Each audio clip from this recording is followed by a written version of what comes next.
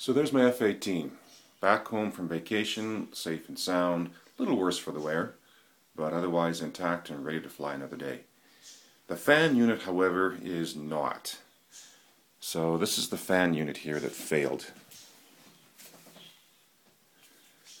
ChangeSun 12 blade, 90mm, with a rather expensive $120-some Het motor.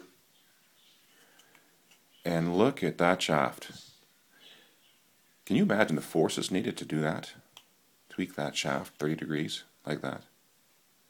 Busted shroud. From the shroud you would almost think that blades would have ejected through the side of the airplane. But the fact is not one did. No damage. I had several indications of blades having fired into the ID of the plane, but none of them actually were peeking through. So this is good news for those of us that hand launch, because I wondered what would happen if one of these let go coincidentally at exactly the moment as I was hand launching. The plane was by my head, and how sad would I be if one of these things did this to me.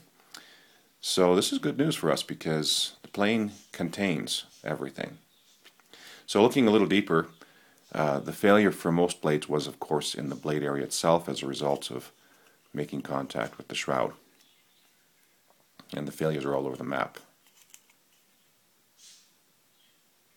But if we look at the blades that have ejected, notice there. See if I can get the focus a little better if I can. Guess that's as good as it's going to get. The forward tongues are there. Interesting. So at least with those blades, the forward tongues let go. Now they may have let go as a result of contact with the shroud or other blades or whatnot, but there is at least some evidence that the failure point was the forward tongue. And if I rotate this around, there again, the forward tongue. And finally, the last blade, the forward tongue. Who knows what failed in the blades that were gone?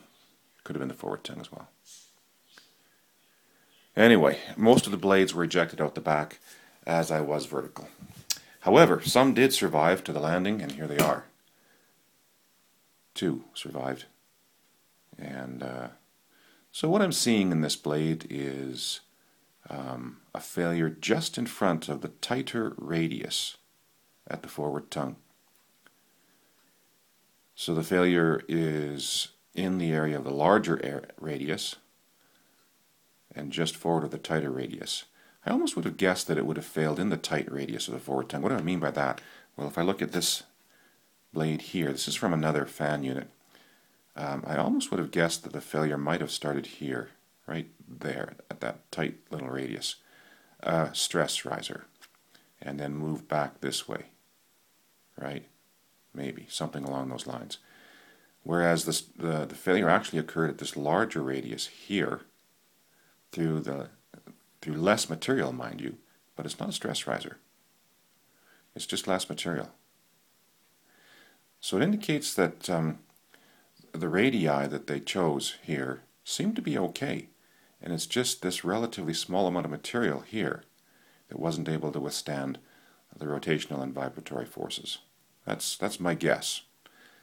But mostly the purpose of this video is to show others out there, maybe even ChangeSun if they're watching. Here's what happened with your fan when it grenaded. What do you guys want to do about it? See what they say. So that's a good blade. This is the bad blade you already saw. There's one other blade here that failed exactly the same. In fact, if I could overlay them, you would see the failure points are as close to identical as you're going to get. I have a bit of a shadow here I want to try and get away from, but yeah. Hopefully you can see what I'm trying to show here. Anyway, that's my story. Hopefully it does somebody some good for figuring out what to do about their purchase, and potentially it does ChangeSun some good as far as deciding what to do about the material they've chosen for their blades.